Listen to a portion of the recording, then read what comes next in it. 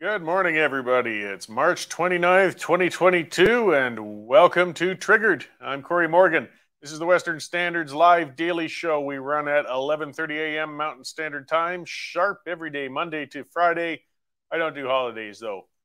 Either way, comments are welcome all the time. I just like to keep reminding everybody of that. I like seeing those comments coming in there. I like seeing discussion between the viewers. Throw some things my way. Sometimes I don't necessarily read them all out, but I do read them all eventually. And we can get some questions out to guests when we can and such as well. And I got some great guests today. Conservative Party of Canada leadership candidate, Dr. Leslyn Lewis. Again, unfortunately, it's hard with these candidates with a live show. We recorded that one, but it was only recorded like 20 minutes ago. So it's as close to live as you can get. You can certainly discuss while that interview runs. We're going to talk to all of them as the leadership campaign goes. I mean, eventually one of these conservative leaders is going to be our next prime minister. So it's important to listen to them. I like to think eventually anyways. We're also going to check in with Matthew Horwood. He's our parliamentary bureau chief with the Western Standard, and he was looking at the protests that are firing up again in Ottawa as they did last weekend, and he'll give us an update on that and other stories he's working on there. Krystle Wittevrongel, she's been on before a couple of times. She's with the Montreal Economic Institute, and they put out a column and talking about the Bay du Nord oil project. It's a huge one, and it's just off the coast of Newfoundland. And it's hanging in the air. We don't know if the Liberals are actually going to approve that one or not. It's not just Alberta that is getting hooped by the crazed green government we have right now. So I might as well get on to what's got me ranting this morning. And good morning, all you guys. I see that. Brenda and Gary and Kathy, it's good to see you. I walk to work from my parking space every day, and unfortunately, sometimes I find inspiration for my daily rant from it. So last week, a young woman was randomly attacked and murdered in the Calgary downtown Beltline area. And then last weekend, another woman was at least allegedly grabbed at knife point while walking through a downtown park in the evening. She escaped being dragged down to the river by her assailant. Crime in the downtown area of Calgary has been on the rise for years. Much of that crime has been of a violent nature.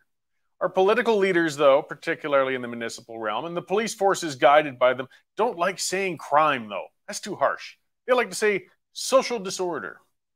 Well, 31-year-old Vanessa Lettiser wasn't social disordered to death.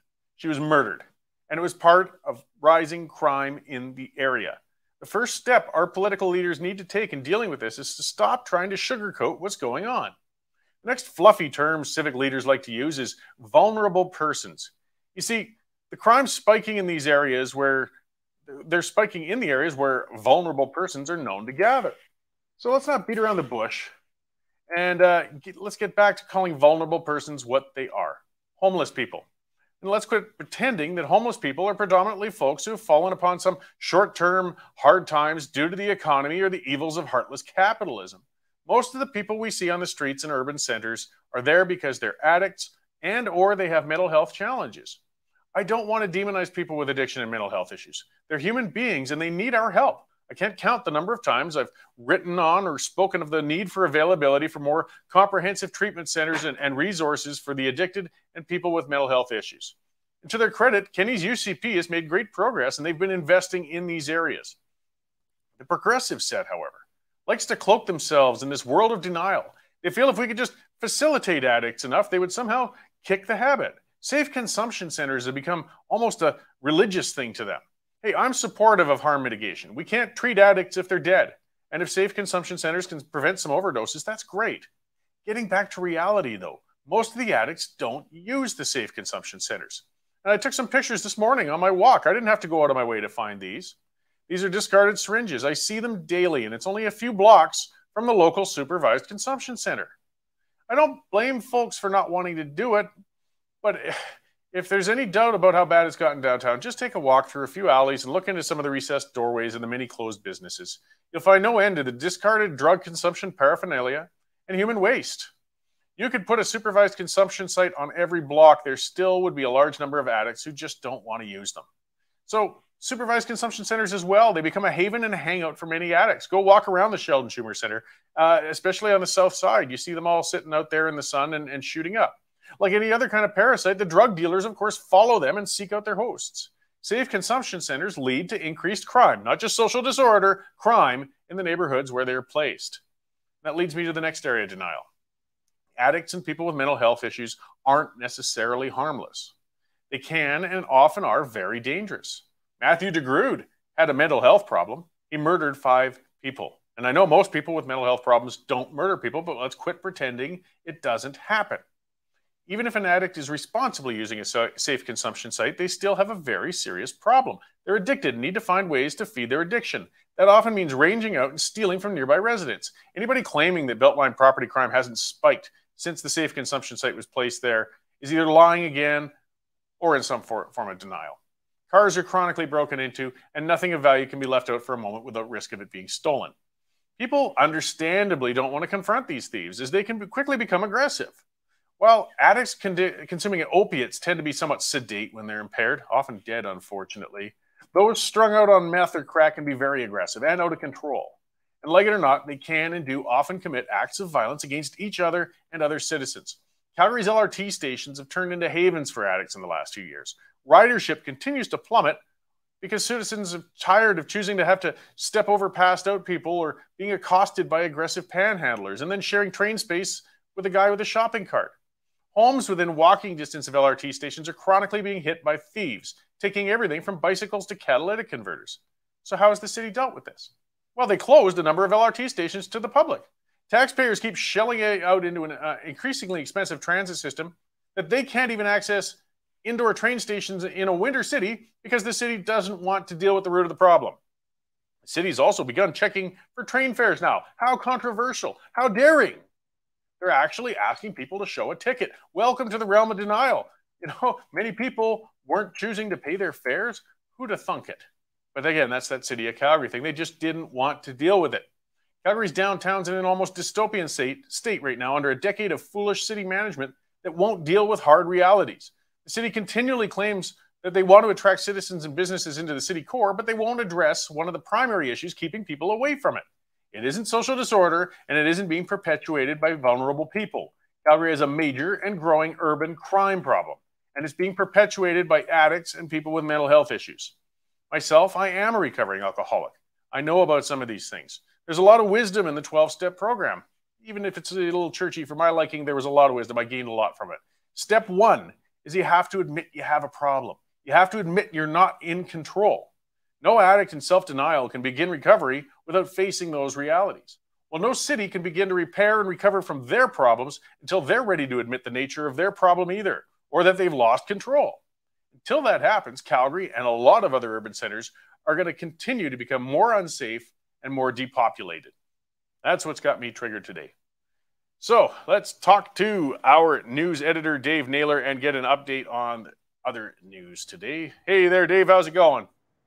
It's going well, Corey. It truly is like being in an episode of The Walking Dead when you walk to and from work here in downtown Calgary, isn't it? Oh, it is, and it's tragic. It is, but I mean, we can't deny it's also discomforting. I mean, some of these guys are pretty scary, and they're pretty out of control. Yep. You know, some people I know just refuse to ride the LRT anymore, or even come downtown for that matter. It's not a good situation for sure. On to the news. Our website is currently leading off with 2 of our columnists. Linda Slobodian has the latest on the UCP leadership campaign. She says that Jason Kenney likes to pretend there's nobody else in Alberta that can lead the party and unite Conservatives except for him. So Linda says he may be wrong on that one, and she goes into some depth on that. Our military affairs correspondent, Dave Makachuk, has a really interesting look at the F-35s that Canada's in the process of purchasing from Lockheed Martin down in the States. These are like hugely expensive aircraft, but the toys that they come with would, makes you want to be young again and become a fighter pilot.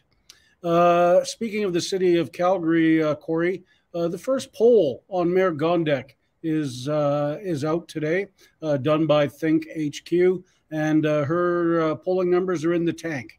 And the Think HQ people say this rarely happens in a mayor's first term, and it's got to be worrying for the new mayor.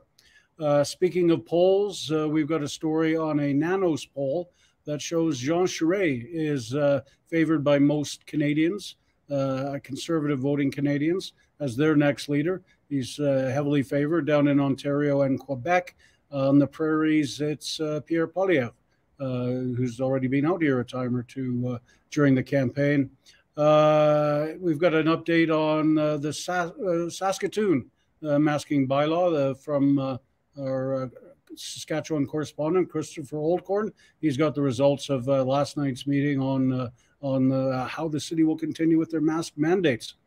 What else have we got, Cory? The big emissions today, the big story this afternoon that you'll be talking to Matthew Horwood on is the climate change announcements by radical environment minister Steven Guilbeault.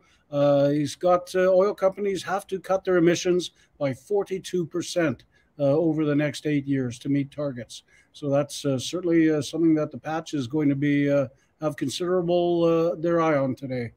So it's more fun and games in Ottawa, and lots of good stuff coming from this afternoon.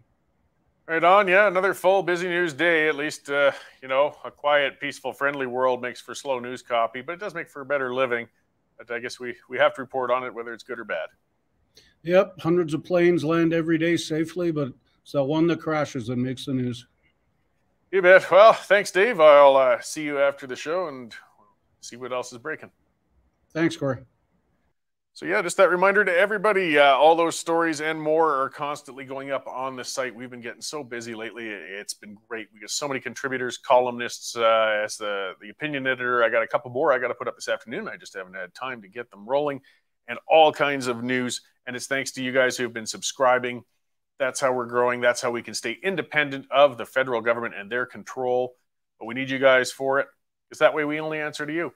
And it's been great so far, and we want to keep you coming. So if you haven't subscribed already, get on there, westernstandardonline.com/membership. And hey, everybody likes a good deal. Well, you put in the coupon code TRIGGERED, you're going to save another $10 on an annual subscription. And an annual subscription, you knock that all the way down to $99 to begin with, or it's $10 a month. It's a free trial for 2 weeks, risk-free. Sign up, check it out, get beyond that paywall, see all that content. And 95% of the people who try it out for 2 weeks realize this is worth the $10 a month, or even less if you take advantage of some of those incentives to get that news as it's breaking and clean, and not like our mainstream and legacy outlets that unfortunately insist on being beholden to the federal government. This is the future, guys. Get on and subscribe if you haven't already. And again, thanks to those who have. Just look at some of the commenters. I love seeing all those comments. Just seeing people all over. Is the great thing with new news, being able to reach out all over like this on a new media outlet. We got Ken Shack from Forest Lake, Minnesota. That's a good long haul. Scott in Fort McMurray, Debbie in Saskatchewan, Kathy and Rocky. And lots of people from all over on this. What's somebody saying there should be free bars for alcoholics? Yeah, I know. That's what it gets to the point of, right? We talk about addiction, we talk about things like that. And I do point out, we got Beth in Michigan, by the way. Wow, we are getting some good international attendees, and I appreciate that. But people call me heartless or get upset sometimes when I talk about the addiction problem downtown, and I sympathize. I want these people to recover. I want them to get treatment. I mean, that's the best outcome for everybody. As long as they're addicted, they're going to be going in and out of health facilities. They're costing money. I mean, aside from looking at the humanity of the person themselves, if you want to be just a cold, hard capitalist, well, the costs of having untreated people with mental health issues or addiction are massive. In healthcare, in prison, the amount of people who are in jail that probably could have avoided it if they'd had treatment of some kind to get off of whatever they're addicted to or whatever their challenges are mentally. I mean, a lot of people can live perfectly functional lives if they have medical treatment and are medicated and keep straightforward. I've talked about that before. We don't want to demonize people with mental health challenges. It's a sickness like anything else. But we also can't pretend. That's the problem. We're pretending that people who are untreated and in that state are harmless, and they are not. Downtown Calgary at the City Hall, they put this thing up, over when the grave sites were found on residential school areas, and there was a fenced-off area, a bunch of teddy bears and shoes and everything were put up from people expressing concern over the whole thing, and it was a display. It's still there, I believe. They're not sure what to do with it, and they fenced it now because it was getting vandalized. When it first got vandalized, somebody had lit it on fire a couple of times. And there was, of course, outrage expressed. This was about a year ago, maybe a little less. And they were saying, oh, I see, it's clearly these white nationalists and racists going out there and burning this memorial. And then they suddenly quietly discovered with the video footage, oh, no, it's and again, they used their term, vulnerable person who was doing it. And actually looked like the person was probably of First Nations heritage. So again, it's that denial, guys. You just want to point to things you don't like, but don't like facing the hard realities that there's some very distressed people, and it's leading to a bigger problem. And we hear about it in Edmonton, as Claudette saying, it's good to see Don there from Nova Scotia. We're going to talk some maritime stuff later with Krystle.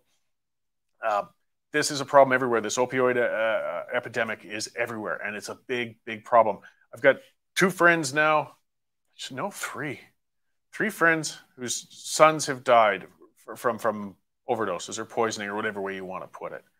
This is awful. Like, this stuff is eating people up. And it doesn't mean they're coming from broken homes or bad environments or anything like that. They get on the wrong crap, particularly that fentanyl and stuff like that. It just eats them alive. But we're never going to get better until we start addressing where the issue is. And we haven't been doing that so far. So I'm going to talk about, before I get to the Leslyn Lewis interview as well, one of our sponsors, and that's Bitcoin Well. This is the other way we pay our bills. Of course, we advertise, we get it out there. Hey, we're good capitalists.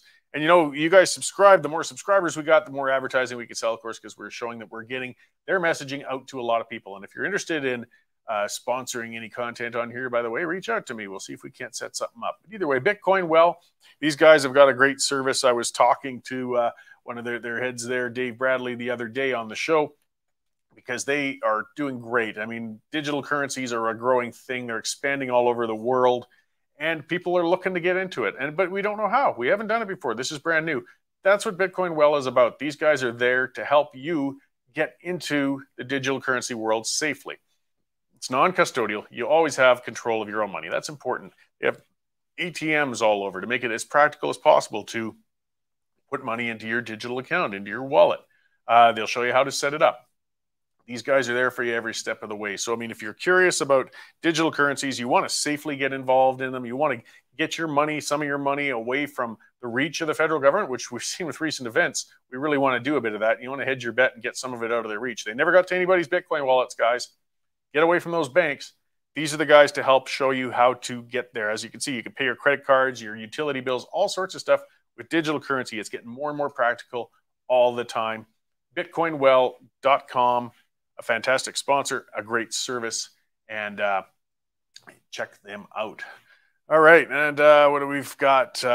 Studies out of Lisbon and Portugal. Yeah, showing that addicts recover quicker if given a roof over their head first. Yeah, there's a lot of, that's from Marianne Wilson. And more decades of work have shown that, let's see here, the connection to trauma, not teenage recreational use. Well, yeah, there's a lot of research and things going on. We'll see. I mean, a troubled teen is going to be far more likely to experiment in some of the harder things like fentanyl and so on than others. But recreational use is a large part of it. I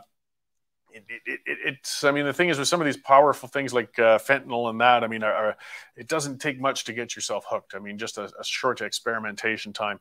The studies out of Portugal and that, if given the roof over their head, you see, there's some of the chicken and egg problem we have with homeless people. Because, yes, they're not going to recover if they're out on the streets. It's not going to help. But at the same time, a lot of them aren't in condition to be in a regular house yet. They're out of control. They're in the throes of addiction. They need a treatment center. They need a secure facility to get treated. And even then, with treatment, I believe the odds are about 40% will stay clean for the next 2 years after that. But I mean, the odds are darn near zero if they don't get treatment. So expanding that treatment. But some people say, we hear that from the progressives a lot. They just need more housing. They need more housing. Well, that's an element. That's more of post-treatment. You will need a house. You'll need a home. You won't be able to get into the working market and build a life without a home. But until they're treated, they're not in condition to get into a home. So we've got a big, complicated problem. And part of it makes us squeamish. We're uncomfortable with it. We feel bad about it. We know it's complicated, so we deny it and we hide from it. And that's a lot of what happens, and that's what gets me ranting about our provincial and municipal politicians, because they throw out other things that, fluffy things and ideas, and then just dodge the issue altogether because it's too complicated, it's too difficult to cope with, and they'd rather avoid it altogether. And that's not going to solve it. So yeah, that's why I keep going on about it, because I get to see it every day when I come downtown, and there's no single answer. I mean, addiction treatment's a lot like anything else with people, or even with kids in school. If you think, not everybody responds the same way to different means of recovery. It's a tough area, but we're all going to do better with the more people we can break away from that horrible crap that they're consuming all the time. Okay, but enough on that. I'm going to get on to Dr. Leslyn Lewis. We're going to run that interview. She is, again, definitely one of the leading contenders for the Conservative Party of Canada leadership race coming up here. I spoke to her this morning. It was a fantastic discussion. And I'll let you guys run through it, talk through the comment section while we're at it, and I'll see you in a little while. Thank you very much for joining us today, Dr. Lewis. We've been looking forward to it. Your run for the leadership the last time around, while you didn't win it, was very impressive. You certainly made a mark, and you're an automatic contender coming into this one. So it's going to be very interesting watching this race developing. Yes. It's exciting to be here again. Yeah, well, you've got your work cut out. This is a very long campaign going on until September. There's going to be a lot of issues to cover. Maybe I'll start on one, and we are a predominantly Western publication here at the Western Standard, and an area of big concern for us, of course. It often focuses around energy and some of the attitudes towards energy from Ottawa. Our Environment Minister, Stephen Guilbeault, has set and come out today, as well as Prime Minister Trudeau, with some very aggressive emissions reduction targets that are probably going to pressure the Alberta oil field very heavily. What kind of response do you have to that sort of planning and projection, I guess? Well, I think it's very important that any policy that we implement takes into account the regional uniqueness of the West, and just how reliant that economy is on oil, natural gas, LNG production. And so I think that we have to take that into consideration, and any policies that are implemented should also look at how much of this product are we importing. And if we're not dealing with the importation of that, then again, what we're doing is we're creating policies that's just going to stymie production in certain areas. It's going to create alienation, exacerbate the already existing alienation. Because if you look at the policy of the regulation Bill C-48 and Bill C-69, we know that those regulations favored foreign production, and it really crippled our local industries. And so we witnessed corporations fleeing Canada, going to other places that had more enabling legislation. And that's really, really problematic. And so we have to make sure that our environmental policies are all encompassing and look at our natural gifts and our natural resources and our natural endowments, such as the accessible oil reserves that we have. So in getting further with infrastructure, because I mean, there is quite a demand for oil at this time, and gas and ethically produced Canadian products, but we're having a very hard time getting it to market. Our pipelines have been stopped in almost all directions, whether Keystone to the south or Northern Gateway to the west, or Energy East, of course, to the east. Would a government under you be examining more ways for Canadian products to get to Tidewater?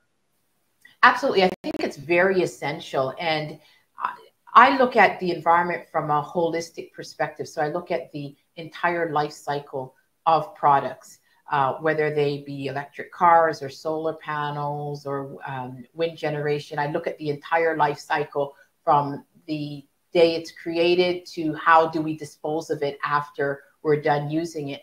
And so when you do that, you'll see that certain things are not as environmentally friendly as we actually think they are. And the building pipelines that is the most efficient way to transport LNG and our oil and gas. It's very, very important. It's that we build these pipelines. It's more efficient than trucking and rail transportation. And I think it's very important that we get our product to Tidewater, because we will be able to offset some of the dependency on Russian oil that we see in Europe. And it will also bring revenues into our country and assist us with some of the issues that we're having with the high rates of unemployment that we're facing post-COVID. Great. And then getting into more governance issues, I guess, and such, an area of concern for us has always been equalization. We held our referendum on that recently in Alberta. We do understand it's constitutionally entrenched. It's not easy to address, but the formula is within the ability of the federal government to set and determine. A lot of people in the West feel that perhaps the formula hasn't been fairly treating outlying provinces. Would you be looking at reviewing the formula and how equalization has been applied? I think it's important that we look at some way of making the formula more equitable. And if you take, for example, what's happened with COVID, you'll see that the current formula, there's a 3-year lag period. And because of this 3-year lag period, in times of real hardship, just that we've experienced in COVID, the West have been paying, provinces like Alberta have been paying equalization payments based on days of prosperity.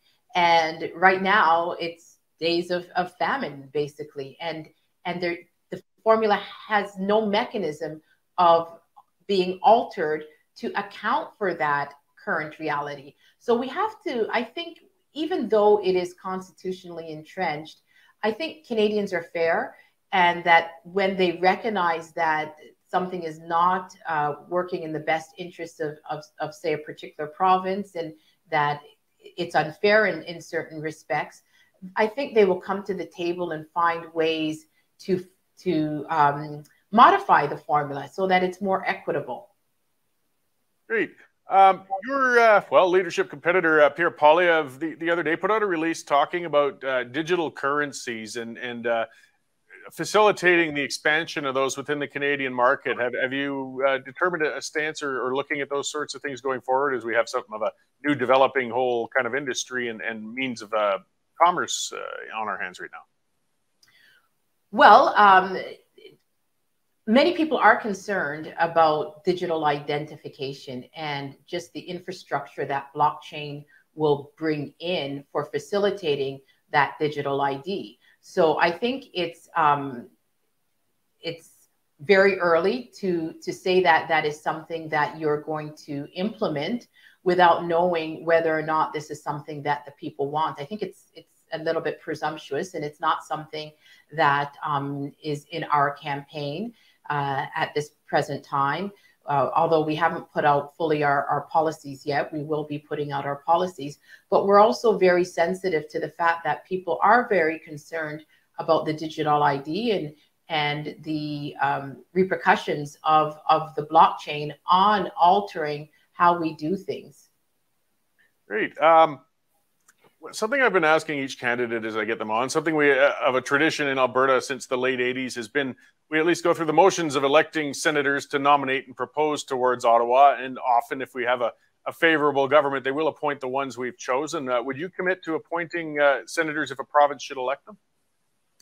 Well, to be honest with you, I actually like the way that Alberta does this, because it's not patronage, it's the people, it's grassroots. And so the senator in waiting campaigns that took place last year, I found them very, very interesting, because the candidates were out meeting with the people, engaging, seeing what the response was, and then the members were able to vote on who they wanted. And so in such a process, the person that is most connected to the community is the one that represents it, and not someone that's handpicked by the government because of past favors or because of connections. So I think that the Alberta system is very, very good. I support it. And absolutely, if the people have said that this is who they want to represent them, I think that that should be honored by whichever prime minister is in place. Great.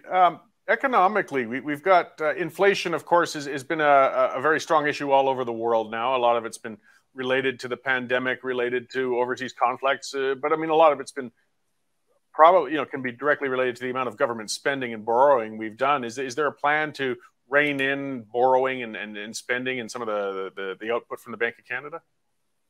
I think what's important is that we have to make sure that we bring our supply chains home and that we up our manufacturing production. And so we want to start being more of a production economy where we're producing things, we're generating wealth rather than the government just basically indebting future generations and creating a debt society. So we want to change that. And the only way that you could really do that is to bring back confidence in the economy by either incentivizing or promoting and encouraging small and medium-sized businesses who employ over 80% of the population to start reinvigorating, reemploying people and taking chances again.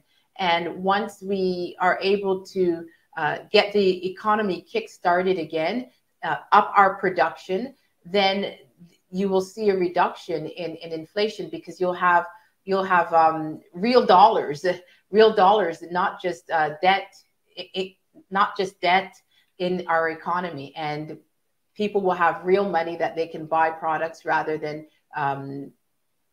fewer products out there being chased by lots of debt dollars. Great. Another thing that's put pressure on a lot of consumers when it comes to staples like foodstuffs is Canada's supply management system. It's a touchy issue. It always has been, but it's one that certainly comes with a cost. Is there any consideration of possibly reforming or moving away from that system?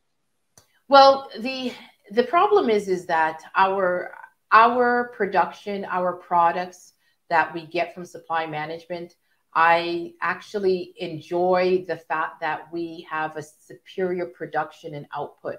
And if you look at some of the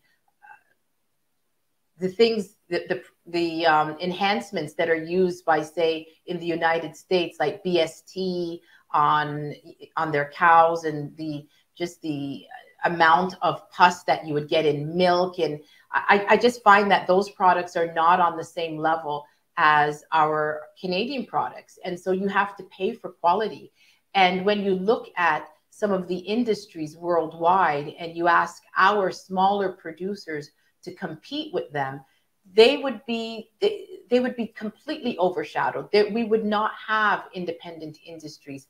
And so while I am a free market person, and I do believe in free market, and I think it's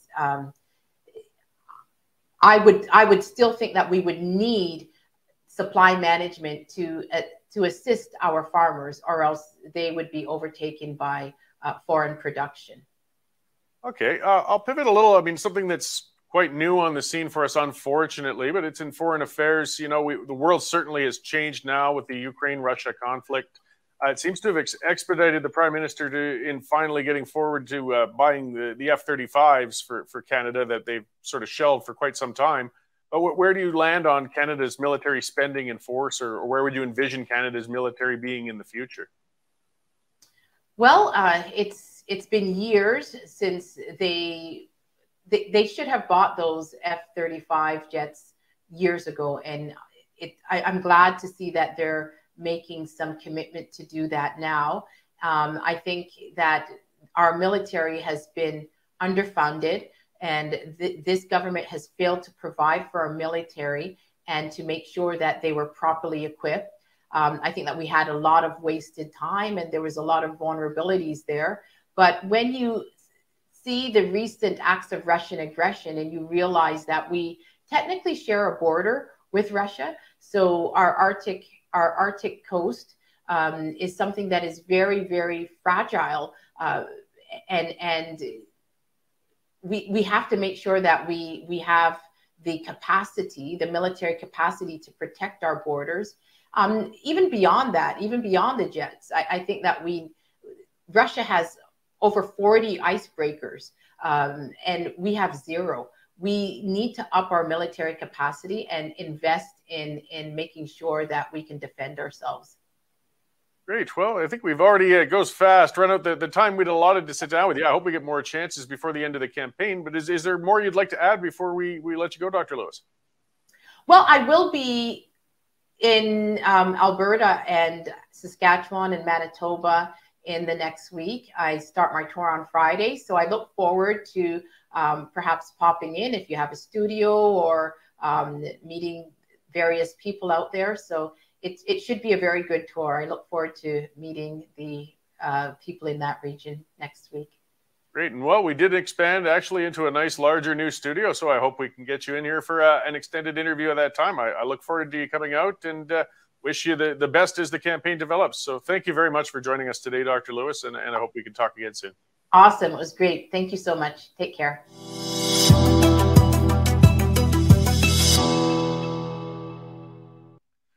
Great. So that was Dr. Leslyn Lewis, one of the, I would think, leading contenders in the Conservative Party of Canada leadership race. As I said, this is going to be a really long one. They're going all the way till September 10th on this. I believe there's almost 10 people now have declared. The entrance requirements for that race with the party, though, are $300,000. $100,000 of it's a deposit, but you need another $200,000. I suspect that number is going to get a lot smaller by the time they close off nominations coming in. Not everybody's necessarily going to be able to raise that amount of funding or want to invest that much in pursuing the race. But for now, there are a lot of contestants. And as I said, Dr. Lewis is our fourth one. And I hope to talk to every one of them. Tomorrow, actually, I'm going to have another one, Joseph Bourgault. He's one of the only ones who's not a member of Parliament, actually, who's making a run for it. And he's from Saskatchewan, and he's coming from a different perspective on things. Very much has established himself on the opposing vaccine mandates and things such as that, which we haven't seen a lot of out of the leadership contenders. Though, again, whether Mr. Bourgault makes the bar and gets that $200,000 and so on, time will tell. It's very early in the race. I'm going to be talking with our Ottawa Parliamentary Bureau Chief, Matthew Horwood, a little later in the show. And one of the pieces he put out was the polling numbers right now showing that, you see these, you got to watch the phrasing with some of these polls.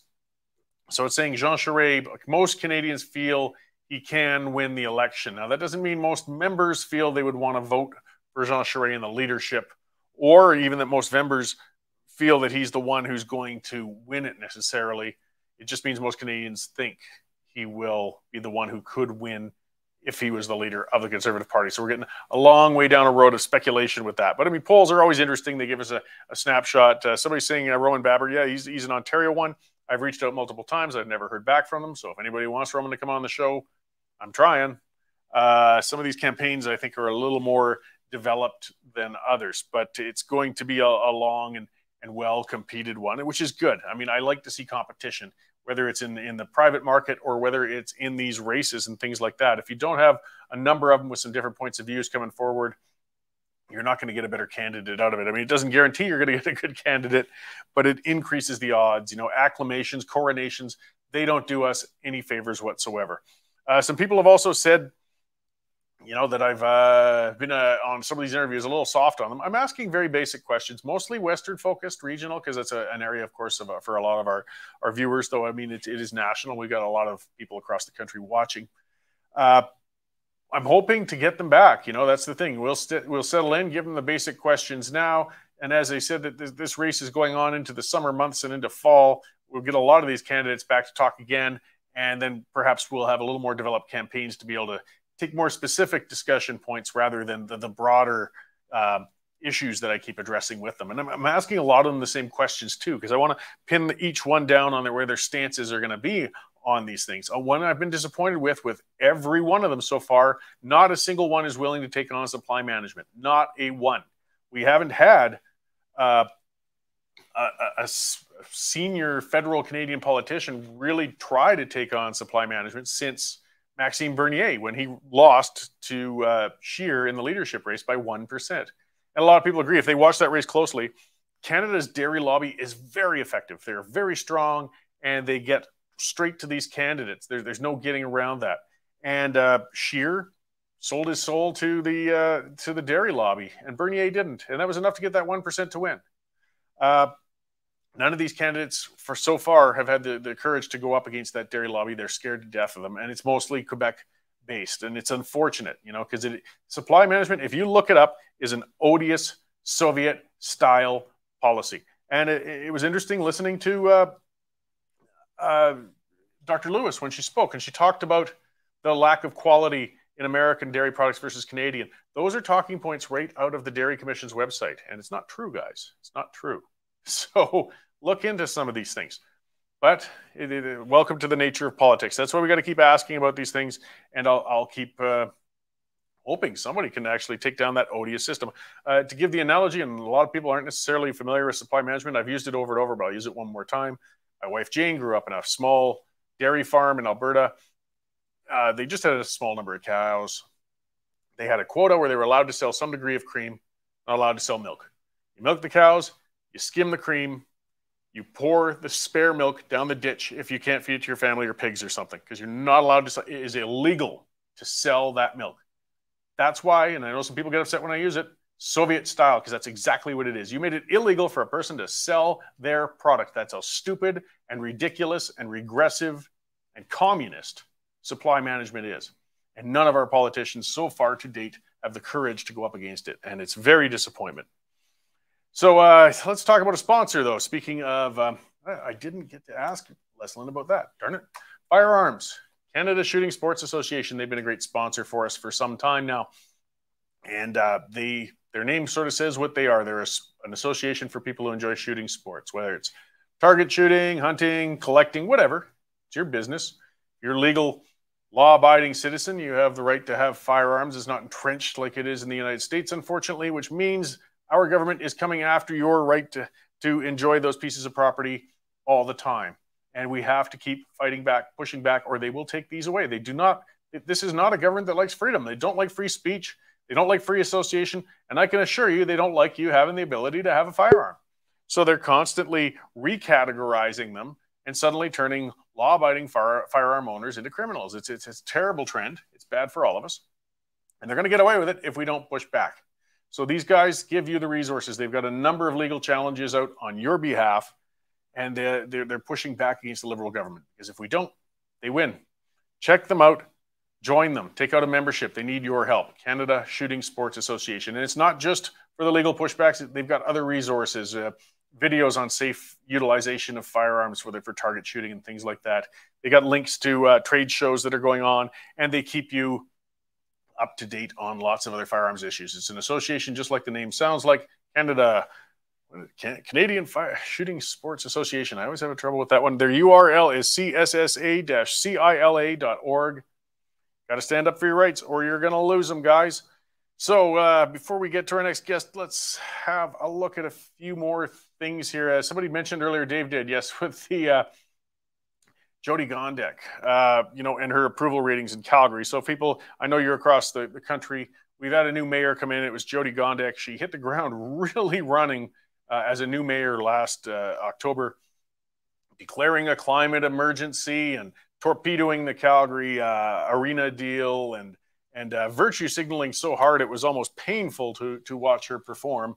And now the numbers are in, and she's got an approval rating in a poll of 38%. Like, for most politicians, particularly municipally, once they're in, as long as you're being reasonable, you're going to get a good honeymoon period. The public will be easy on you to a degree. They're going to wait and see what you're up to. And, some of these numbers are unreal. Like Dave Bronconier years ago, he had 75% approval at this point. Nenshi, my buddy Nenshi, at this point in his mayorship, he had 86% approval. And Mayor Gondek right now is mired at 38% saying they approve of it. And that's only 5 months in office. She has better recalibrate her direction and figure out what she's going to do. In Calgary, it's incredibly rare for an incumbent mayor to be unseated in an election. I think Klein was the last one to do it back in the 80s. But it's not impossible. And Gondek might be the next one to do it. I mean, that's a terrible start. I do think she fixed one of the problems she had, though. And for people, if you're not familiar, then there's a gentleman named Stephen Carter. He's a political, I don't know what you'd call him, strategist sort. He just Google his name, Stephen Carter, and you'll see a long history of political disasters whenever he gets involved. He seems to have quite a talent for getting on with candidates and getting them elected. That part he does all right with. He latched on to Nenshi and got Nenshi elected. He latched on to Alison Redford and she became premier. But shortly after these roles, he usually gets on as chief of staff, and usually within a few months, he seems to get fired because he is an odious little man. And It's amazing, you know, Gondek's performance actually seems to have improved a great deal since they fired Carter a month or so ago. So, I mean, you know, still the responsibility lands on the mayor's lap for her behavior and her governance. But I think she has taken care of one of the larger problems she had to begin with. If you want to find out again how effective Mr. Carter is, ask the people with the Alberta Party, which was climbing up and doing quite well and had a popular leader with an elected seat. And under Carter's guidance, they torpedoed their own leader, threw him under the bus, brought in a new leader from Edmonton, went into the provincial election and got completely annihilated. Their bank accounts, of course, have since been drained because they don't get donors anymore. And this party that showed some promise is now in the toilet, and Carter is nowhere to be seen. He took off and joined up with Gondek's since then. And you know what? He's going to surface with somebody else. I bet you he's attached to one of these conservative leadership campaigns because he just never seems to disappear. But I like calling him out and make sure we can document his record in the political realm, because perhaps the more people get to know just who Mr. Carter is, the fewer who will have to deal with him in the future. I was on the Wild Rose Party executive committee back when Stephen Carter came and went twice in the employ of the party. Both times, the first time he left in disgrace over a bunch of bills he'd left. There was a beautiful Calgary Sun cover, actually. It's a chief of stiff and had a picture of him because his organization had left a lot of debt and hanging. And he left the Wild Rose at that point. And then he came back for a short period of time, and he quit on his own after his short visit to suddenly join up with Alison Redford. Of course, in that short period of time while he was with the Wild Rose Party, he sure had a lot of access to Wild Rose Party inside records and information. I'm certain, though, Mr. Carter didn't take any of that on his way out. Political play. It's no wonder people get apathetic and give up on it sometimes when we see some of the stuff going on. But all we can do is keep reporting on it, encouraging people to fire the ones when they're doing a bad job because we don't get out to vote enough, and just keep exposing them when they're doing so. And sometimes they do a good job. I mean, if we push them the right way, they can occasionally make the right decision. Honest, it happens. It's rare, but it happens. So I'm going to bring in a guest who's been lobbying with the Montreal Economic Institute, which is a great organization. Don't let the name fool you. Actually, they're national. She's Calgary-based, and they talk to a lot of energy issues and things like that. And they're one of the groups that is pushing for responsible government on a number of fronts. And they put a column out under Mr. Roulette the other day, which was very good, on something, to be honest, I hadn't been paying close attention to either. And it's the Bay du Nord oil project. I might be mispronouncing that. I am Albertan. And it's pending, and it may or may not be approved soon. And it's at risk. And this is a huge project that would be good for all of Canada, including in particular Newfoundland. So let's bring Krystle in to talk a little further about that. Hey, how you doing? Hi, I'm great. How are you? Very good. Thanks for coming in. I see we got you there. Your name, I always stumble over it. Krystle Wittevrongel, or is it Witte? Okay, I know. And you've been on before. It's great to have you back on. I'm just such a brutal person with names. It's because I had a simple one and I never had to explain my own to anybody's. So this project out in Newfoundland, it's coming up for federal approval or being declined in the very near future, is it? Yeah, so this project, the Bay du Nord project, it is about 500 kilometers east of Newfoundland and Labrador, and it is set to be Canada's first deep water oil and gas development, if all goes well. So the project itself is looking at being a 30-year project, and it can unearth and extract between 300 million and 1 billion barrels of oil, and first oil can be expected about 2028.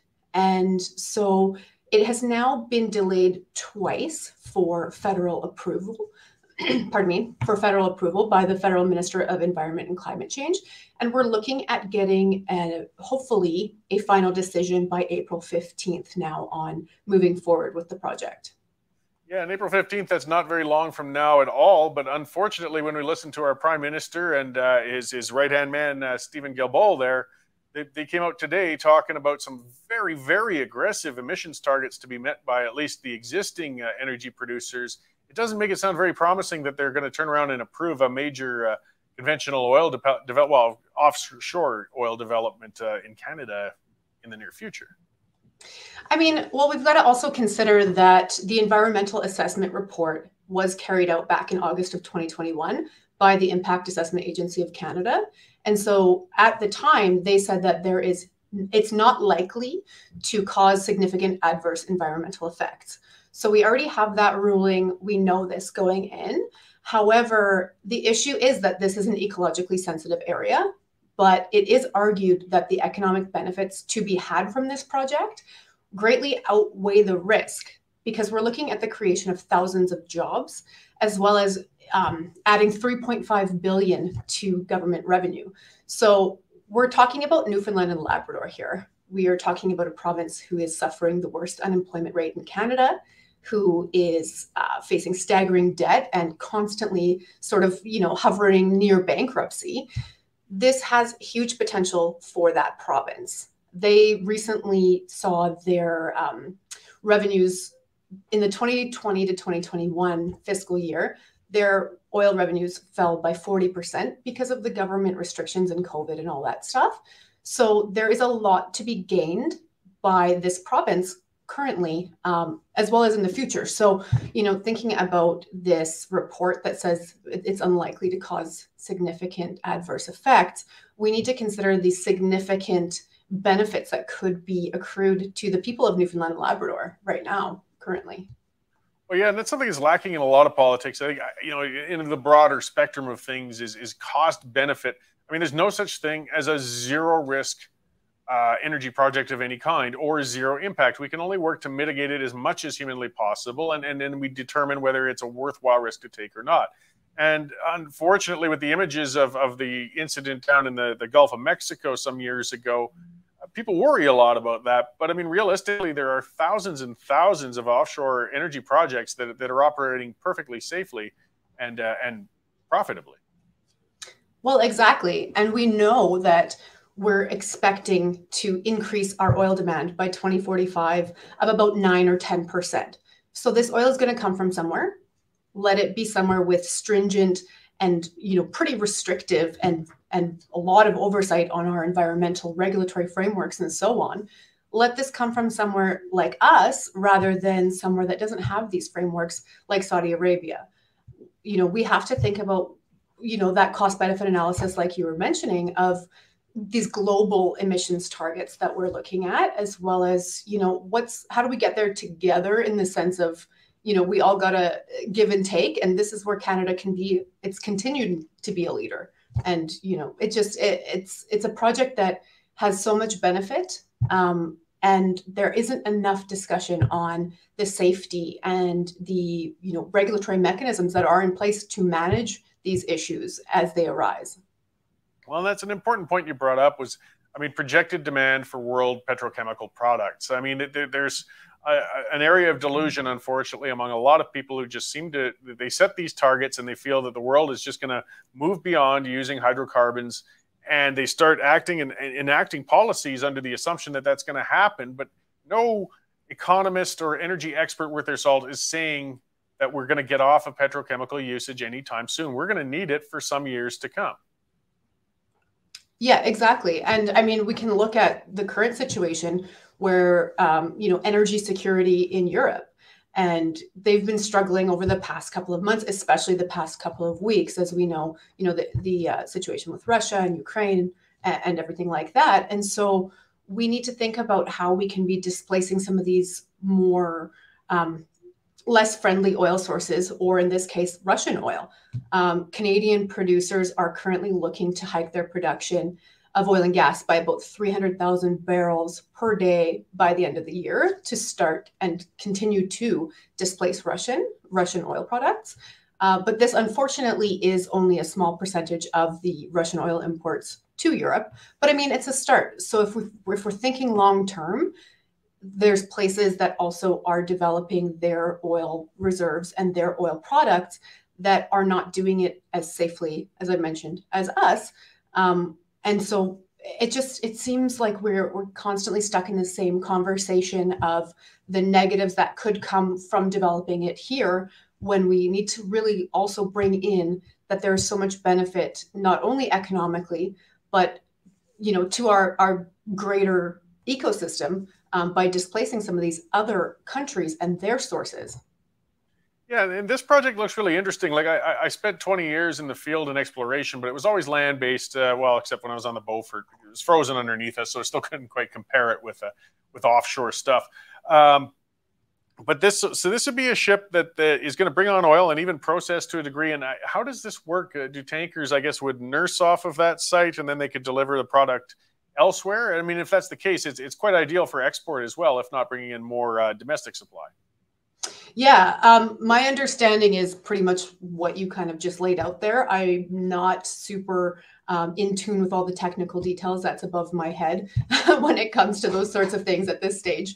But I'm more focused on the policy relevant aspects of this and sort of the greater benefit to Newfoundland and Labrador, and greater exports, as you mentioned as well, not just, the province, but to more, the federal sphere of the entire country. Well, and environmentally, I mean, something we seem to be yelling into the wind quite often, but there are a number of tankers always moving back and forth up the St. Lawrence River, delivering oil to Eastern Canada. Well, if we're going to do that anyways, let's run it from Newfoundland over rather than all the way from Saudi Arabia or Venezuela. From more distant ports, I'd imagine, even though the risk is low in shipping oil by tanker, the more you're out there in the middle of the open ocean, the higher your risk. So if we're bringing that domestic supply from nearby, it can only be safer for things in general. Yeah, I mean, I would agree with that assessment. And I would think that, if we're going to talk about risks, like we kind of have been chatting about throughout our talk here, we need to consider those risks as well, not just the risks that fit a certain narrative, the risks overall of all of the little moving pieces and the bits of things that maybe don't jive with, like I said, a certain narrative around the whole thing. So is that, I really, as I said before, I looked at some maps. It looks like that's part of a larger field, though, right? Would there potentially be more development surrounding that if this project was a success? I'm not entirely sure on that at this time. I haven't heard of any, slated for approval or anything like that. I mean, this project itself has been sort of in the works for a number of years now, trying to even just get the approval. So it's hard to say whether or not others might arise, but nothing that has, crossed my radar at this moment. That's not to say it doesn't exist. Yeah, well, and if there was any time, I think that would be most ideal, at least as I said, we have a federal government that's pretty ideologically opposed to petrochemical development. But right now, I mean, the world has gotten a very hard reality check on how dependent they really are on conventional energy sources still, whether they want to be or not, due to the Russian-Ukraine conflict. Between that and our economy and a number of things, this might be the time that the government will just say, well, look, we don't like these things, but we've just got to approve it because we need it and there's no getting around it. Well, exactly. And I fully and completely agree with your sentiment there. And when we're talking about, a smaller economy like Newfoundland and Labrador, the oil and gas industry there accounts for 25% of the province's GDP and 41% of its exports over the past 20 years. So it's not small in the amount of space it takes up for an economy like that. And like I mentioned, they have crushing unemployment, crushing debt, all of these issues that something like this project could really help smooth some of those pieces. It doesn't need to be that, a project like this happens in isolation, in the sense of, it's not all or nothing. It's not, oh, we're going to abandon any other, renewable energy alternatives or anything like that. But we need to see with what's the best things we can be working with at the present time and what makes the most sense in a balanced way of going about it. Well, yeah, and in chasing that, what's become a holy grail in Alberta of economic diversification, one of the things that does help is having a favorable local business climate and an affordable one.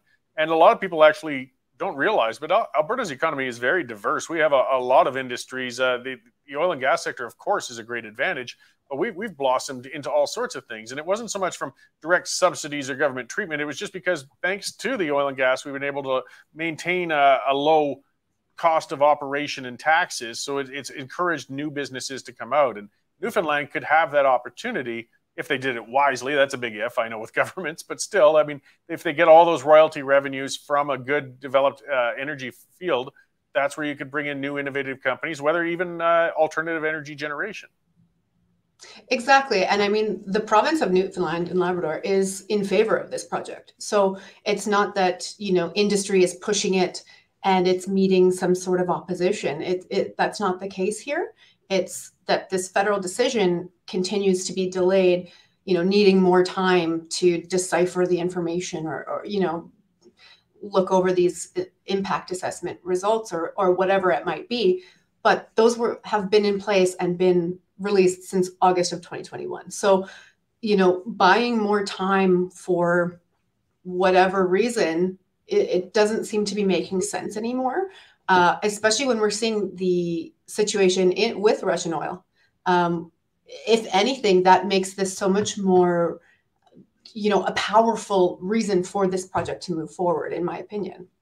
Well, it's it, and dragging it out comes at a cost, a big cost, and it harms the whole country. A lot of people don't realize that. I mean, when they step on a project in Western Canada, or if they're delaying on this, it's sending a message to investors for pretty much anything that we're not a safe place to invest in. We can't get our projects done in a timely manner. We can't get an approval or an answer. I mean, it's almost, I'll only say almost worse when they'll sit there not giving a thumbs up or a thumbs down, then a thumbs down, because at least then the investors can move on to something else. But when they keep it dragging out like this, it just shoots the cost through the roof and makes us all look terrible as a place to invest.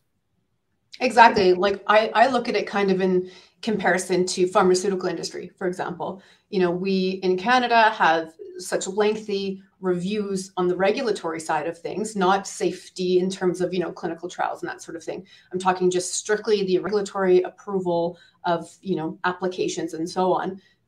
Our regulatory approval is so much slower than other countries. And as a result, we get less innovative medicines that are introduced here first. We have less variety in the medicines and the medical devices that are introduced as a result of this. So, just speaking kind of broadly, this is sort of something that touches a number of sectors in that, it's kind of starting to not look good in a certain number of areas if we continue to, just drag these regulatory processes on, while also still respecting the robust and rigid nature of them at the same time. Yeah, well, and people who haven't been in business for themselves don't necessarily understand just how expensive and odious bureaucracy and red tape is for your operations. I mean, even as a pub owner on the small scale where I was in the past, the amount of hoops I had to jump through to be a licensed operation. And I mean, I understand there's going to be a degree of regulation that's realistic, but I'm dedicating a large percentage, not a huge, but a good percentage of my time and work and funds into just being in compliance with regulation. And then that's just a micro scale of it, but it's very real and it has a very real impact. And then we've really got to work on shaving that, particularly when it comes to these mega projects. Exactly. Yeah. And the regulatory burden and this red tape that kind of mires everything in its wake is really holding things down and is really, pulling down on these mega projects that have so much, sorry, I said mega projects, but I mean just projects in general, that have so much potential.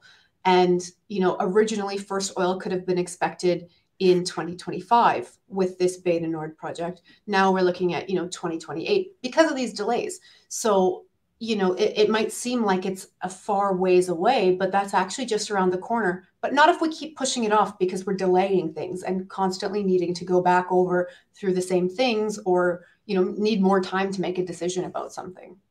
So we're hitting a critical point. As you said, Newfoundland's in support of this. Clearly, the Montreal Economic Institute's in support of it.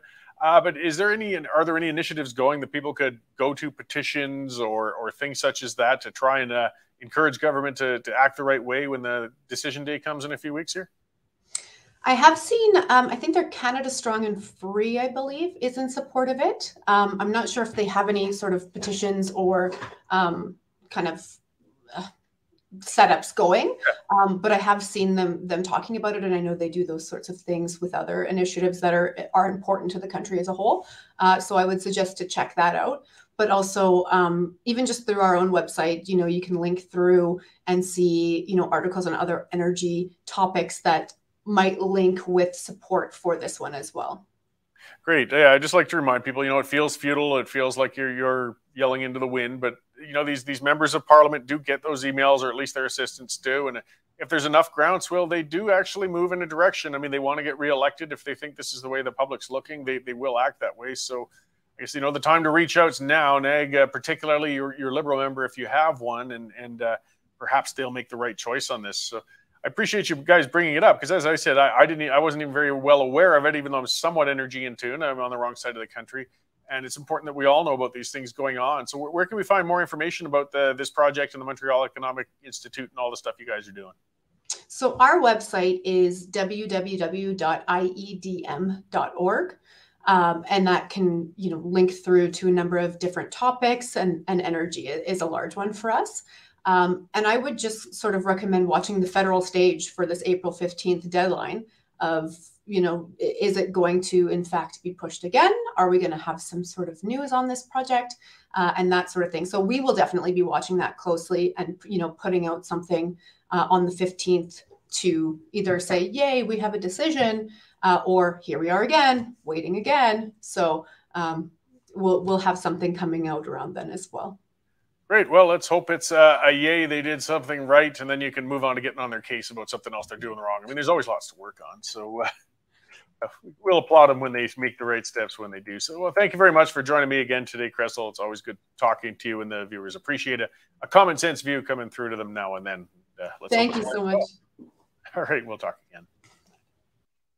So that was Krystle Wittevrongel with the Montreal Economic Institute and the Bay du Nord project. And again, it's worth reminding your politicians, it's if we don't speak up, we'll lose for sure.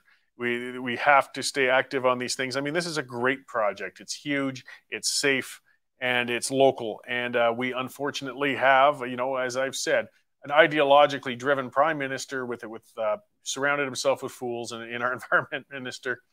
And I could see them very much being inclined to shut this down, as foolish as it is. So let's make sure people are aware of it anyways. And even if they do shut down, then let's make people aware of what this government just did, what they just shut down, how they're harming this country, coast to coast. It's not even a Western thing. I think they got a better chance of getting that approved than some of the Western things we have going on, because it is, where they've got a better chance of winning seats as Liberals. But all the same, I mean, Trudeau wants to make his green legacy. He wants to make his mark. He wants to save the world. And, reality isn't a large part of his vision, unfortunately, especially when it comes to energy or economics. Remember, he is the man who thinks budgets balance themselves. Getting on farther about carbon tax talk, I just noticed a commenter, Gorgeous George, saying, I'd like to see reporters ask the leaders what the success of the carbon tax has been. I did pitch that a little bit to Charest, I believe. I'm trying to remember. It was one of those leaders I was interviewing, because I knew he was supportive of a carbon tax. But at least I framed it in pointing out, BC has had a carbon tax for a long time, and it doesn't work. It just doesn't. It's not a matter of theory. If carbon taxes worked, BC's emissions would have gone down by now. As simple as that. It didn't. Their emissions have not gone down. Their wallets have gotten emptier. It's been effective that way. But when it comes to actually reducing emissions, if that's what it is, if it's the be-all and end-all is to reduce carbon emissions, if that's really how we're going to save the world and keep all the fluffy bunnies happy and all that good stuff, carbon taxes aren't the way to do it. I think some of it is, it's underhanded and the carbon tax proponents won't admit it. But if we can just castrate the economy hard enough, people will stay home, not spend money, go a little more Stone Age, put on another sweater, get a smaller house, stop taking vacations, stop driving to work, and then they will theoretically emit less. But what, centuries of the industrial revolution, I mean, increasing our lifespans, increasing our comfort, increasing our ability to get out and travel and do these things, bringing travel into the unwashed, they want us to go back away from all that. There's some of the hypocrisy from these people all the time. They love traveling. I like traveling. But, if you read back, you read those old stories from the Victorian times and things like that. I like reading that. And you'd hear about the rich and the elite, how they would take trips, they'll take a sabbatical and spend 6 months going around the world. It was only the realm of the ultra rich to be able to travel and experience other cultures and just for pleasure and doing things like that. And now it is possible for us, a person just to work, save, a middle-class person can get out and see the world and do things. Well, these people want to take away that right. These are the ones, though, that send thousands of people to environmental summits. These are the ones that stay in the luxury hotels over there while they're at it. They want to make sure they can do it. Trudeau likes illegally vacationing at a Bahamas island of a buddy. He was sanctioned for that. And when he's not doing that, he's flying on government-subsidized airlines to go around the world and embarrass himself at European parliamentary functions. And all of these people, there's a giant subgroup of these people. You want to see a lot of where your money gets pissed away by these guys? Look at the groups that go to these international summits. Look at the groups that go to these conventions. Look at the accommodations they stay in. And I assure you, they don't fly squished into coach like you and I do when they go to these places. They're flying first class. They're eating well. They're not staying at the Super 8. Hey, I don't expect them to stay in a tent. We are in the world where they're telling all of us to stay home and do Zoom meetings in case we might get the flu, but they still want to bounce around all over the world on these international junkets on our dime. And yet they claim they're saving the world through the environment. Yeah, right. It's pretty brutal. Let's see what else we got going on in the comments. Good to see you there again, Brad. Yeah, I know you came on a little late the other day. And June saying, I wish Cory would have some of our political prisoners on, but they're not allowed to talk to the press. And that's absolutely true. I had been in touch with Tamara Leach in the past. Of course, she's not allowed to talk publicly on things. Once she's finished with all of her legal nightmares and things going on, I'm certain we will get the chance to talk to her down the road. But right now, they are locked up and under some very, or out on bail at least, but some very restrictive conditions. And I don't blame them for not coming out and talking. They've put in enough. Don't need them tossed back in jail because they came out and spoke with us on some things. So before I get to Matthew, I'm going to talk quickly about our sponsor one more time, and that is Bitcoin Well. These guys have been a great sponsor. They were the Western Standard's first big sponsor, actually, when we got rolling, when things were getting going. I mean, we're only 2 and some years old, but we've been expanding in a fantastic way, and Bitcoin Well has been a part of that. And I think part of it's because it targets people who are unwoke. It's woke in a different way. These are people that realize that you want to get your hard-earned money away from the central banks, away from the government. You want to hedge your bets. You're working hard for that. You want to save it. The currency has been devaluing. Inflation is going up. Digital currencies are the way to go, or at least for some people. Bitcoin Well facilitates you getting into it. They're a Western Canadian company. They'll give you a one-on-one service because, I mean, it's the mistrust. That's what people worry about. Of course, you've worked for that money. You can sit down face-to-face with a person. It's not some call center over across the ocean. It's not even across the country. You can meet face-to-face. They call it white glove service. They'll set you up with your digital account and how you can use it. And I've been mentioning before, they got commercial accounts. So you own a company, you got your employees set up. We're doing that here at the Western Standard. Every month, a portion of my check goes into my Bitcoin wallet, and then Western Standard matches that. It's a nice little savings plan. It's not huge, and it's voluntary, of course, for employees, but I like it. I think it's great. Bitcoin Well, these guys can set your company up with that sort of thing, or talk to your boss, see if they want to get involved. And that's how you can just set a little side off for yourself. Somebody asking, has the Western Standard ever interviewed either of the two Michaels? No, I don't believe they have, actually. I'm not even sure how I'd reach them, but it would be a fascinating interview. Thanks, Daryl. Let me have a look into that and see if it's possible. Cheryl, how can the RCP justify the arrests of Hillier and no arrests for the Coastal Link attack? Well, because I think they haven't found the attackers there yet. I hope that's the case. Yeah, I do hope they catch those eco-terrorists soon, because it's very disturbing what they did and that they're still out there and about and potentially could be doing more dangerous acts. Okay, let's bring the Western Standard Parliamentary, I believe the title is Bureau Chief now. Boy, we're staffing so fast I can't keep up. Matthew Horwood, he's been on before, and boy, he's been writing like crazy, increasing our federal presence with these stories, and talk about some of the stuff he's been covering this week. So we'll be there in a moment. There you are. Hey, Matthew, how's it going? Pretty good, Cory. Good to be with you. Right on. Thanks for coming back in. I appreciate that. As I said, before I bring somebody on, I like to look and see what they've written recently. And holy cow, you're just putting out great stories left, right, and center. So it's hard to tell where to begin here. But I mean, part of it, I'll start with some of the older stuff. There were more protests in Ottawa again last weekend. There were. It was quite a big weekend for the another freedom convoy that rolled through the town. A bit of a much smaller one than the original. There were about 100 people that gathered on Parliament Hill around noon to listen to guest speakers. They had Bethan Nodwell. She's an organizer for Freedom Fighters Canada. She spoke a little bit about what was going on. She said that they have plans to protest all summer long, which would be quite interesting. There was also Daniel Bulford. You might remember him as a former RCMP officer who worked very closely with Prime Minister Justin Trudeau. He talked about the intimidation charges that were laid against the organizers of the original Freedom Convoy. he made the point that the biggest offenders of intimidation in Canada are actually the premiers and the prime minister, and he said that they all need to go to jail. Very inflammatory language. And then around 4 o'clock, the convoy rolled through Ottawa. It came from Quebec City. It was on its way to Van Cleek Hill. It's a small town outside Ottawa. And yeah, they didn't stop. They rolled on through. They weren't allowed to honk, but there still was a little bit of noise being made. But yeah, it was quite the scene. Hard to miss, hard to not hear during the afternoon. So they weren't in violation then of any current injunctions or anything with what they did, or at least not to the point that the local authorities wanted to intervene. They just let them pass through?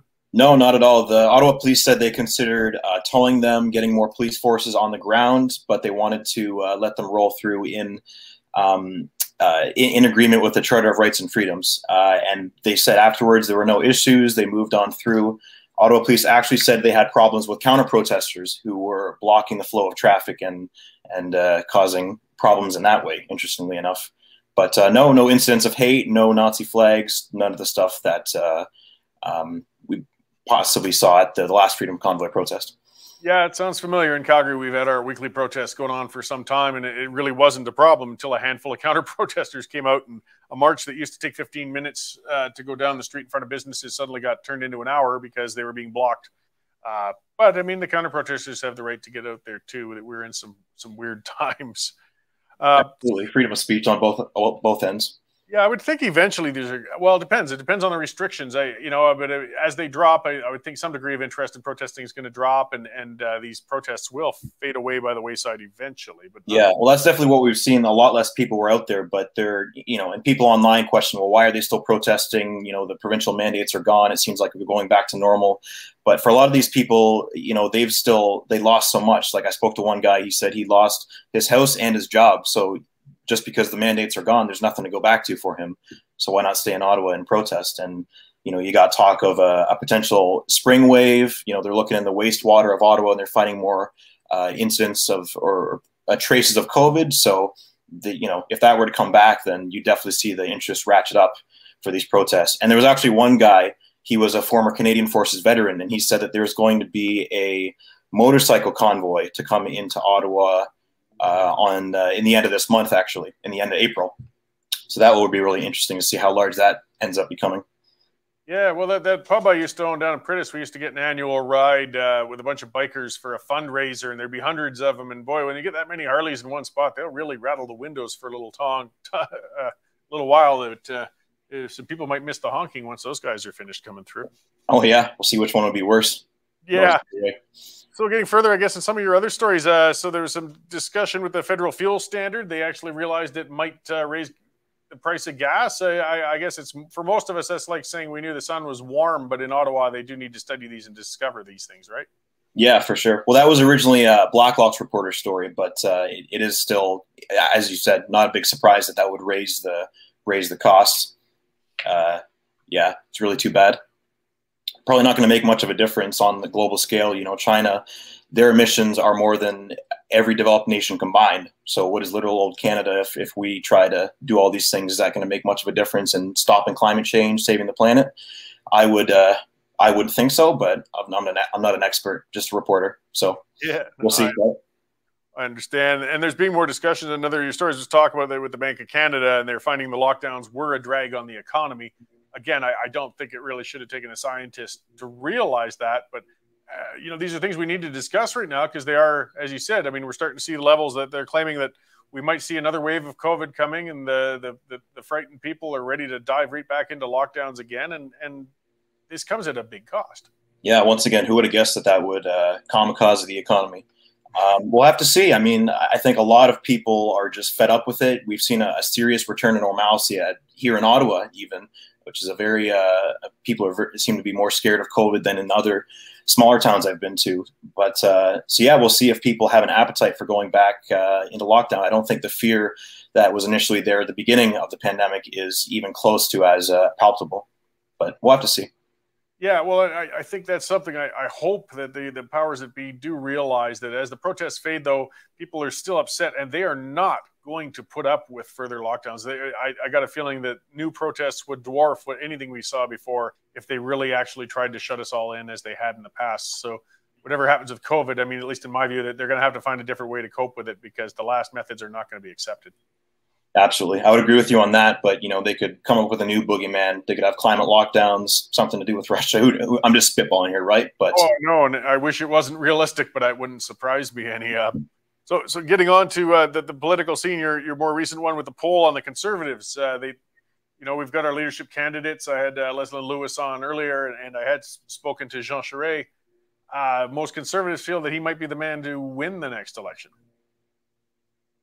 Yeah, it appears so.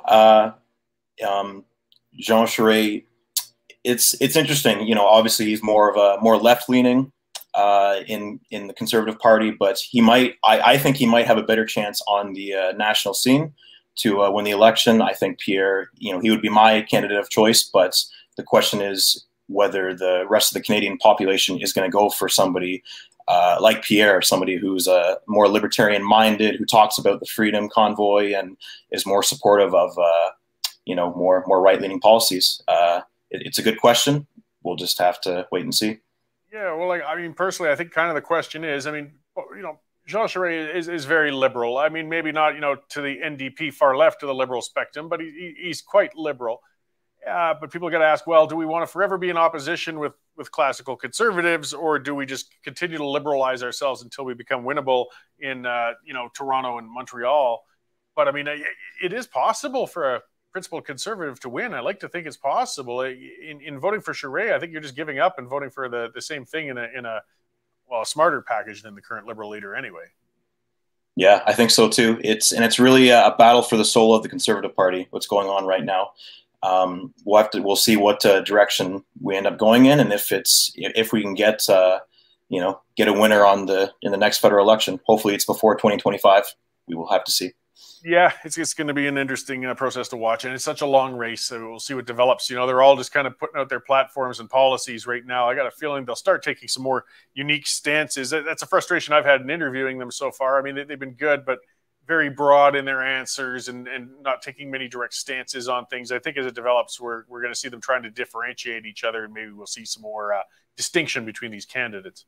For sure. Definitely keeping very vague so far. We got a long ways to go, and I'm sure they don't want to come up with too many really out there policy ideas that are going to throw people off. They're just, kind of dipping their toes in the water and seeing what's going to stick with people, what they want. Smart moves, but as frustrating for you, I'm sure. Yeah, politically expedient, but I do understand it, and I'll get them later. I guess, thanks for coming in today. What else are you working on right now, or stuff you can update us on before we let you go? Yeah, for sure. We got another story coming up. The emissions reduction plan has been released, and they plan on reducing oil and gas emissions by 75% by 2030 is one of the highlights of the plan. So that's quite interesting. We'll see how that works out out west. Probably not very happy with it, if I had to guess. That's a safe assumption. Well, and with every target they've set, I believe, since the 80s, they have never met one yet, but they could do a heck of a lot of damage trying. Exactly, yeah. And, the first, during the Kyoto Protocol in 2002, the plans were to cut the total emissions by an average of 6%. That only increased by 1%. So, even if they try to really push it forward, probably not going to get near the levels they want to. Well, interesting times. I'll let you get back to watching that Hornet's Nest in Ottawa then. Matthew, thank you very much for checking in with us, and we'll see what you got to say with more stories in the future here soon. Sounds good. Thank you, Cory. Have a good one. Thanks. So yes, that's our Parliamentary Bureau Chief, Matthew Horwood. And there's lots going on in Ottawa, and we have him on the ground out there, and those stories are coming out. We've been doing a lot of coverage on federal issues for a long time, but having somebody solid on the ground like this now is fantastic, and he's been doing great over there. So it's, broadening our audience and our readership, and we appreciate Matthew's work. Be sure to subscribe so you can see it, so you're not stuck behind the paywall, guys. westernstandardonline.com/membership. Use that coupon code TRIGGERED, and you can see all of Matthew's work, plus all the columnists and all the rest of the stuff. What's this Gary Burnett saying? Let this guy know all mandates are not gone. Yeah, I know they're not gone. 99% of them are. It depends on the person. I mean, if you're an unvaccinated person who wants to travel, you're still getting hooped right now. There's private companies that have screwed people who have decided not to get vaccinated. There are some federal pressures. There still are 99%. No, there's much more than you're right, less than 99% hanging out there. But unfortunately, a reality with people in general, once it stops impacting them directly, they stop caring. So when the majority of the population is vaccinated and the majority of the restrictions have dropped, interest in taking part in the protests is going to follow up and drop with it. Though I understand some people still have some valid things to protest, and I understand and I support it. But at this time, there's not as much appetite to get the bigger push. I want to see all the restrictions gone. I want to see every bit of it gone. It's done. It's over. And these guys do not want to let it go. So this battle's not finished. Part of what I'm saying as well is just that at least they're setting the precedent. The government has been put on notice. If they try to bring in these things again, it's going to go bad. People are going to get furious. The demonstrations are going to be a lot bigger and a lot worse than they have been so far. So, why are people sucking politician butt? This is from Lori. Okay. What would you like? I ask polite questions. I respect them when they come in. They're the people leading us whether we like it or not. It's not necessarily sucking their butts, but we do have to ask what they want to do. We have to get as much of an informed choice as we can when we run these leadership races and hopefully pick the least bad of the bunch that we can. They're going to run things here for us, whether you like it or not. So let's try to control it as much as we can. There's one of the problems in Canada in general. The leadership races are on right now, and they're selling memberships like crazy. Less than 2% of the population holds a membership in any political party. You want to get these guys' ears. You want to get their attention. Join the party and take part in it. It doesn't mean you'll always win, but you'll have a much better chance than standing on the outside and just saying they're all corrupt, they're all bad, they're all the same, it's not any good. If that's the case, give up, stay home. You're never going to win. You got to try, guys. You got to try, even if it's tough. But we keep the discussions rolling. We do what we can. It's been a good group of people turning out. And yes, the Alberta Prosperity Project. I did talk to Dr. Modry. I'm going to have him on this Friday. Some people were asking about that. So we're going to have him on. We're going to talk about that. He's got a lot to speak of course, and a lot to go. Tomorrow, I'm going to have Alberta MLA Peter Guthrie. He's one of the ones who's been very critical of the UCP. You know, again, they will speak up and speak against their leadership at times when pushed. And Mr. Guthrie is going to come on and talk to us a bit about that. He's up in Edmonton because we have that leadership review going on, and some people are very upset with the constant efforts to change the rules and move the goalposts. So he's going to be on, and I'm going to have Joseph Bourgault coming in. He's one of the Conservative Party of Canada candidates. He's going to be in person here in studio. I believe he's from Saskatoon, I think. And he's not a member of Parliament, but he's making a go for it, and we'll see how he goes there. So it's going to be another packed show tomorrow. Like I said, I do want to get as many these candidates on as possible. I'd like to get every one of them if I can. And repeatedly, like I was talking with Matthew, you know, their campaigns are going to evolve. They're going to change. There's going to be more to talk about as we go along. And as I said, one way or another, one of them is going to be the leader of the Conservative Party, and it's going to impact policies in Canada, whether we like it or not. So make sure, again, to get on there, join all those social media things. We're on Twitter now. We're broadcasting to that today. That's a first time for us. It's a different thing. And on LinkedIn, we're on Rumble. Make sure to like and share on all of those things, guys. That's how we can get out there and spread the word and beat the mainstream legacy media who will not touch the issues on your behalf. So that's what I've got today, guys. Thank you very much for joining me. It was a good full show, and I got another one coming tomorrow. I will see you then at 11:30 a.m.